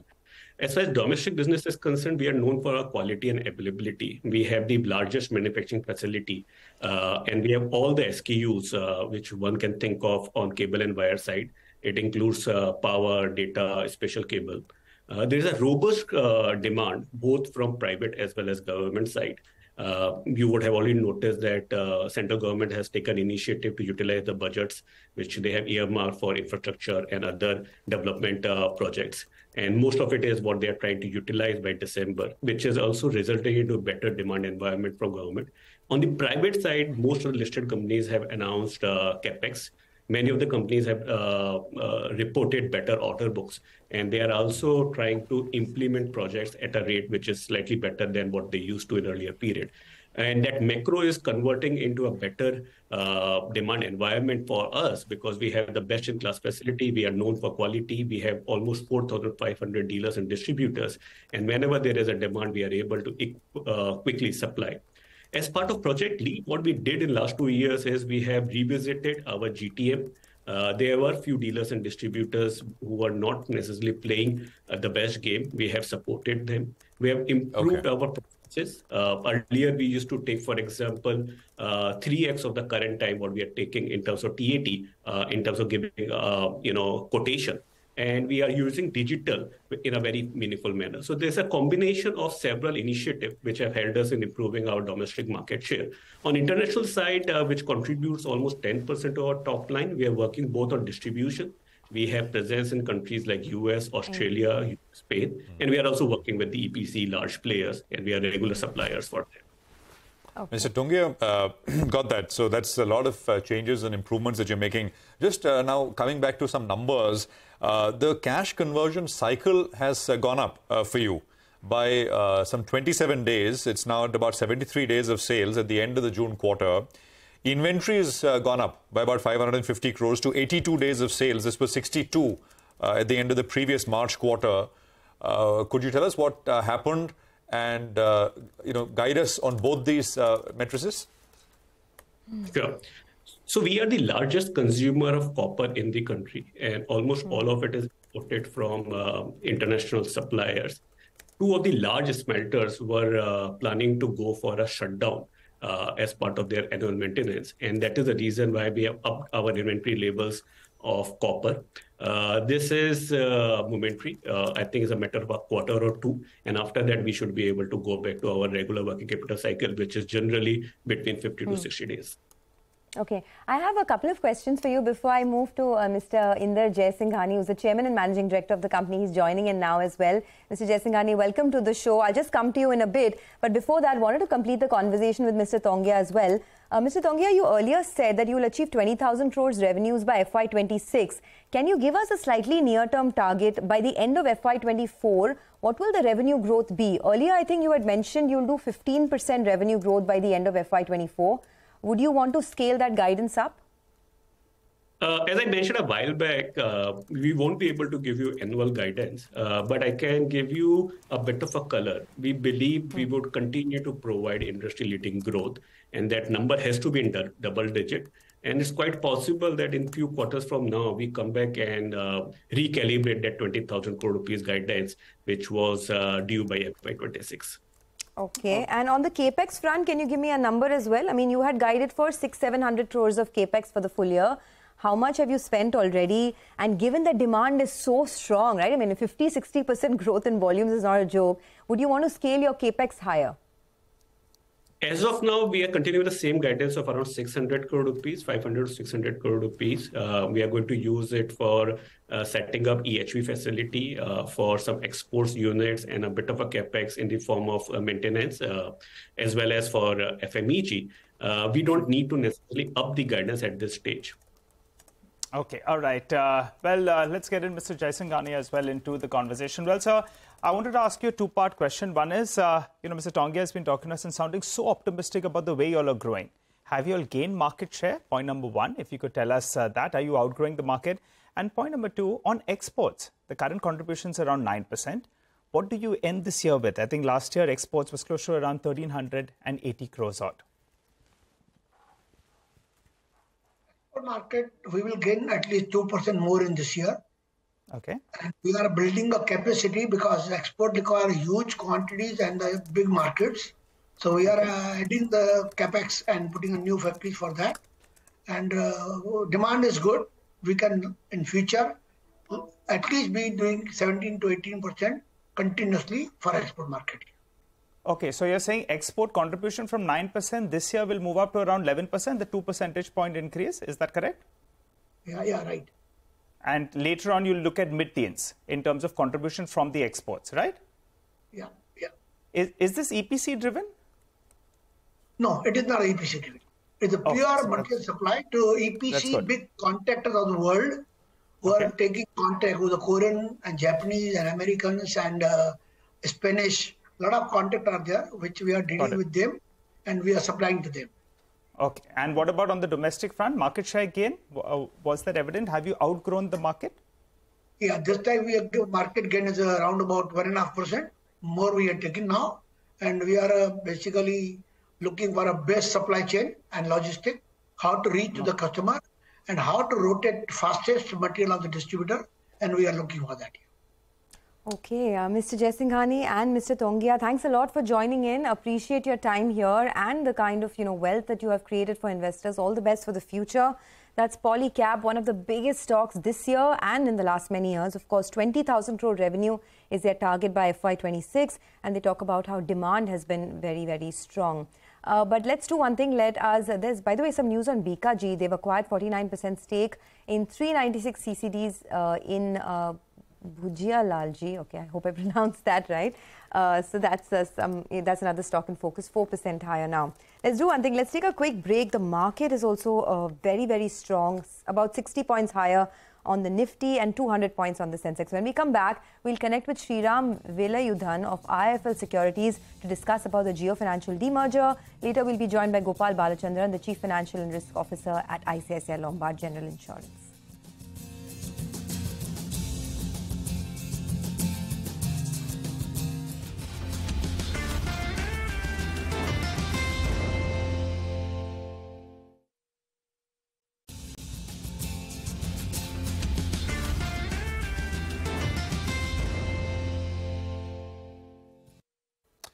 Okay, welcome back. We've got the market, which is just kind of nicely coming along. 55 points, 19,800 or so is where we are at. Now, as we've been highlighting for the last, 2 days, is that the big corporate event is tomorrow, for the markets, which is the demerger of Jio Financial Services out of Reliance Industries. Tomorrow is the record date. And, there are implications. One, of course, is how this is going to happen because, the framework under which this demerger is going to take place is new, relatively new. The framework was introduced, I think, in as recently as April of this year. So there's a pre-open session which will happen tomorrow in which the price discovery will happen. And then Jio Financial, which is the new entity, will be part of the indices which NSE has specified, including the Nifty 50. We explained that. Let's actually talk to an expert and try and understand if there are, first of all, any trades or opportunities around this event. And then we'll talk about what next. Sriram Velayudhan is Vice President, Alternate Research at IIFL Securities. He's with us on the phone line. Sriram, good to have you with us here. Thank you very much. So just that question to you. In the near term, in terms of the listed price universe, for the stock or for the market, are there any trading opportunities? Good morning, Prashant. So today is the last day for buying Reliance Industries if, someone wants to have the benefit of demerger entitlement. In terms of interest, yes. So in terms of interest, we are seeing decent queries in terms of the potential value unlocking Reliance Industries, Jio Financial Services can offer. So we peg the value of JFS at a 2.5 times price to book and assigning a 20% holdco discount to the value of RIL investments in JFS roughly turns out to be 205 to 210 rupees. Yes, in terms of interest, we are seeing decent interest. Today being the last. Would you recommend? I mean, if people, those who don't already own Reliance, to buy it to be able to be eligible to be allotted JFS shares? We don't know the listing. I mean, by the time the listing happens, we would have had the AGM. We would perhaps have heard more about plans of Reliance for Jio Financial Services, etc. Because right now the value which is being ascribed is only the value of its holding in Reliance Industries. But obviously the value will be much higher as we hear more about what the plans are. Go on, Sriram. Prashant, I would, refrain from, I'm not an expert in fundamental domain. I more better towards alternative and the quantitative side. I would refrain from giving a formal recommendation. But in terms of value unlocking, investors are keen on exploring this special situation, because it is not that often that we end up getting back-to-back liquid situations in a span of a week. Last week it was HDFC Bank merger, and this week it's Reliance. All right. Hi, Sriram. Good morning. Sriram, I wanted to ask you, we're aware about the Indian indices, how we'll be treating the company. We'll have 51 stocks in the Nifty and 31 stocks in the sensex. But what about global indices? How will they treat Reliance Industries as well as Reliance Jio Financial Services, both MSCI and FTSE? Yeah, good morning, Nigel. In terms of treatment in MSCI India and FTSE, MSCI, to the best of our knowledge, has come out with a communication that in terms of the market cap criteria and all, Jio Financial Services fulfills the float and full market cap criteria to get added in the standard index under the large cap bucket. To start with, starting tomorrow, it will start as a detached unit. And as and when it receives all the approvals on the day of listing, it will get added large cap constituent. In terms of FTSE, the FTSE framework states that, let's say, if a demerged unit does not get listed within 20 business days post the record date, then FTSE, ideally, like deletes the unit. In this case, Jio Financial Services. So we will have to monitor the days required for JFS to get listed. Okay. All right, we'll leave it at that. Thanks a lot, Sriram, for joining in and telling us more about the demerger and how shareholders should approach it. By the way, the markets continue to do very well, so don't lose sight of that. Still 60 points higher. But ICICI Lombard is in focus after their Q1 earnings. The premium growth was in line with estimates, while the profits was below expectations, although their motor own damage loss ratio has improved sequentially. So let's start with that. Gopal Balachandra, the Chief Financial Officer and the Chief Risk Officer at ICICI Lombard, is with us. Gopal, thanks a lot for joining in. Your loss ratio in the motor OD segment has definitely improved this time. Can you tell us what are the kind of pricing trends that you're seeing in the motor segment, and what is the outlook for the full year? Yeah, so good morning, Sonia, and that's a great question. So honestly, if you ask us, motor definitely is a preferred segment for us, and that's been one of the competitive segment where the market has been very, very aggressive, particularly since the last couple of years. We are seeing some early signs of green shoots play out for the market. When you look at, let's say, for example, the combined ratios that's available for the overall market for the last year, which is FY23. The first half combined for the industry was 124. The second half combined improved to about 118. This is for the overall market. So this, while the combined ratio still continues to remain elevated, from our standpoint, I think we have been a bit guarded in kind of driving the motor book. But having said that, I think we are kind of putting across board in terms of small amount of price increases in some of the select segments of vehicles. Equally, we are kind of putting a lot of emphasis insofar as claim service is concerned. And that's the reason why you find the loss ratios within our acceptable range for ICICI Lombard. But having said that, I would always urge that it is better to look at numbers more on annual basis rather than looking at on a quarter-on-quarter cycle. Mr. Balachandran, hi, good morning. Prashant here. I'll come back to some of what you said, but just a here and now kind of question. The top of mind question for many is, what is the sort of risk of rise in claims because of the flooding that we've seen, sir, for a general insurer like you? Could you put some estimate? I'm sure that you would have some idea. If you can tell us in the ballpark. No, absolutely. Good morning, Prashant. So I think as a part of the Q1 numbers, if you would have seen, we had, let's say, the cyclone Biparjoy, which had an impact. We had roughly about 380 claims on account of that particular event. The net impact of those claims, which was there in our P&L, is close to about 35 crores. The good news is what I was kind of referring to. I think as a company, from an ICICI Lombard standpoint, we have always kind of focused a lot on claim service. So of the claims that have already got reported for cyclone Biparjoy, almost more than 70% of those claims have already been settled. So hence there is a continued thrust and focus on making sure that I was talking about the flooding impact now. I mean, in the north, in the second quarter, which will come up in second quarter, I'm assuming. Go on. I'm coming to that as well. I think so. One is the event that we have seen for cyclone Biparjoy in Q1. Q2, I think early trends. I think still the claims are kind of trickling in.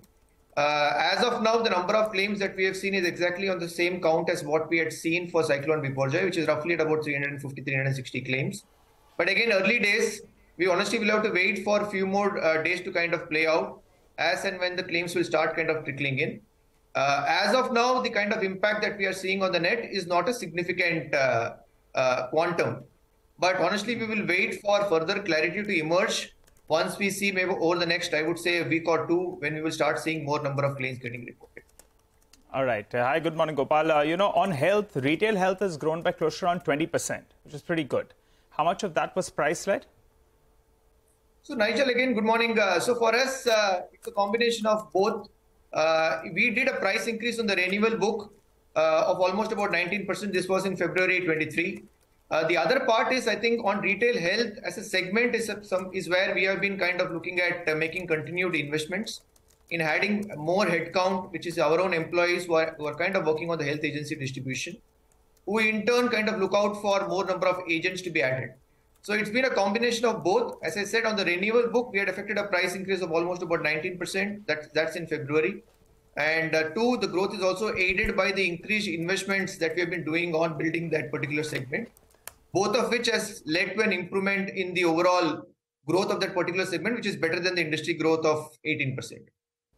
So earlier, I think you had mentioned that you're looking at a premium growth in excess of 15% for FY24. Do you stay, are you on track to achieve that, or have you changed your guidance in any way? So Sonia, honestly, I think if you look at, let's say, in general, the thought process for us is we have got all the levers which will kind of aid to drive growth, whether you see distribution, investment in technology and claim service. Our thought process always has been that through these levers, we would want to kind of continue to outgrow the market, which is what we have seen in the first quarter of this year. We have had an outperformance of almost close to 100 basis points. The similar kind of a thought process is what we have even for the rest of the year. Because the market clearly presents an opportunity across segments, whether you look at motor, health or commercial lines.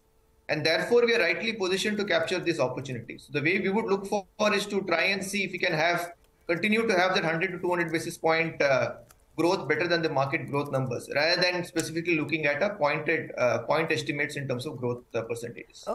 No, but ballpark, I mean, since you're saying that health is a key focus area for the company and you've done about, 20% growth in retail health this time, is that a number that you can sustain? Can you do better than that? And overall, what are you looking at for the full year? Yeah, so let me kind of break that into each of the segments as you rightly mentioned. So if you look at health as a segment, we have kind of grown at almost about 40%. Industry growth has been at about 20%. Now, will that trajectory continue? Honestly, for the rest of the quarters, Q1 is generally more skewed for corporate health. The rest of the quarters is relatively more kind of reflective of retail health growth numbers. There we have seen a growth of almost about 23% for quarter one. That's something that we should definitely kind of sustain even if we look forward to the rest of the year on the retail health space. On the commercial lines, which kind of spans across fire, marine, engineering, liability, etc., etc. There again, if you would have seen for Q1, we have had almost a 2x growth. Industry grew roughly at about 8%. We grew at almost about 17%. Now, that's been a segment where over years we have continued to kind of accrete market share. And given the increased thrust that the government is also putting on infrastructure investments, which kind of significantly aids the engineering line of business, we should definitely see the growth momentum sustaining. Having said that, one segment of the business within the commercial line space has been the fire insurance, which, as we had explained even in the earlier call, from this year onwards, there has been some impact of price change. So, for example, in Q1, there has been a price drop of almost about close to 6 to 7% for the overall market. So that segment will continue to be possibly a little tepid in terms of growth. But overall, for ICICI Lombard, for the rest of the year, we should continue to see the growth percentages that we have seen for Q1. On motor, again, the trend line seems to be kind of looking quite positive for us. Again, when you look at sequentially month on month between April, May and June, we have been able to see improved growth numbers. But one thing that we'll watch out for is the change in the expense of management guidelines that has come into force from this year. A lot of the players in the market are operating at a threshold which is much higher. For ICICI Lombard, that expense of management is well within the threshold. So once players start to course correct their expense of management numbers, that by itself will further present further opportunity of growth for us. Hence, for the full year, I would continue to maintain that the industry should continue to grow in the range of 15 to 20% in that range. For ICICI Lombard, we would look for, as I said, 100 to 200 basis points over and above the market growth numbers. All right, Gopal, you had given us a number for the industry combined ratio, which has come down a little bit, which is good. For your own combined ratio was impacted because of the 35 crores of the cyclone, right? Going ahead, when do you see that 102% odd that you have been telling us about in the past? So, Nigel, what we have been telling the market is, we ended FY23 with a combined of roughly about 104%. We have been saying that by end of FY25 is when we would want to see that combined ratio down to about 102%. And directionally, I think when we kind of see ourselves getting placed, we believe we should be able to kind of achieve that. So as of now, no particular changes to that number of 102% that we have talked about to reach by end of FY25. Okay, we'll leave it there, Mr. Balachandran. Thank you very much, and hope we are able to speak with you soon again, maybe in a few weeks' time once you have, as you said, the claims for the flooding which start to come in, and that'll only happen once things actually settle down, which should be a few weeks from now, hopefully. Thank you very much. That's ICICI Lombard for you. We're up 90 points, by the way. This is looking super strong now, at least on the index. So we're at the day's high, by the way, which this is, with what 40 minutes of trade behind us. Let's just look at the Nifty Bank as well before we go any further. Nifty Bank is up 1/3%, so not very much there. The small cap index, which saw some pain yesterday, is reversing right back. It was down about 1%. It's back up almost 1% or so in trade at this point in time. What else in terms of movers? Polycab is still there with a 4% gain. Havells is up 3% or so. Havells, there was that UBS call yesterday. Stock did sell off from the high point, but this morning is strong. TV18 Broadcast, of course, disclosure that it's the parent company, 9% higher on TV18 Broadcast. Stocks at about 43. Big volumes, by the way, on that one. Angel One, we highlighted this, I think, on Monday morning. Stock sold off 15-16% in 2 days flat. It's recovering. It's up 4% or so. I think it didn't quite get to the 200-day, but got close to it. So Angel One at about 15-17 or so. Sterling and Wilson Solar is up about 6%. It did very well day before yesterday. KEI is up 5%. Titagarh was one of the stocks which Vivek highlighted in the morning that HSBC called. Stocks up 5%, 568. So there is more into the mix now as the days kind of gone on. Let's get in Mitesh with a quick check on things. Mitesh, hi, good morning again. Comment on, if you will, strong surge, re-acceleration in that sense. On the Nifty, if you have any trades, and what would you trade in terms of stocks? Prashant, good thing I think, that one, we managed to get past yesterday's high, and on an hourly chart, we had to back up. So I think if somebody wants to buy afresh, while we have targets of 19,950, I think the stop loss would be slightly mildly deep, I would say. Keep it at about levels of 19,770, so about 70 points risk and 110, 120 point kind of a profit is possible. So in that sense, it's not a very good risk-reward issue. So maybe you would want to buy it on an intraday dip, but otherwise, I think that's the levels which people can watch, and 19,770 also becomes a trading stop loss. Right, on the stock side, all right, 19,770. Got that on the Nifty. Mitesh, I wanted to ask you about the Nifty Bank. We had pointed this out earlier in the show as well. July 4th, it went almost, to this 45,700 odd. Yesterday, we went to 45,900. It appears this 46,000 mark could be a bit of a resistance zone for the Nifty Bank. How are you reading it? So on the Nifty Bank, I would agree with the levels, Nigel, which you've discussed. I think 45,950, 4600 is also an extension target. So I think that becomes an important resistance. But I think the structure on the is quite positive. So I think we should at least, today or tomorrow attempt that level. And if we cross that, then we'll look at further upsides. And on the stock side, go ahead. Granules is a buy disclaimer. We have recommended this to our clients with some vested interest, but it's given a breakout on the charts. So it's a buy with a stop at 308 for targets of 335. And Voltas is another one. That's something which I like as well. It's given a good intraday move. Buy here with a stop at 770 for targets of 805. Okay, Voltas, that's up 2.5%. By the way, the Nifty PSU Bank Index is the one that's surging now. So it's at the high point of trade. Just take a look at that chart. And one of the stock on my radar right now is Canfin Homes. It is at a fresh 52-week high. The company comes out with its numbers later in the afternoon. Return ratios have improved. Asset quality has improved in the preceding quarters, I'm saying. So this quarter, the expectation is that positive trend perhaps can continue. Mitesh, thanks a lot for joining in. Let's step into a quick break. On the other side, Manisha Gupta will put focus on the commodity markets. Also, we'll talk about some stocks that are on the move. Stay tuned.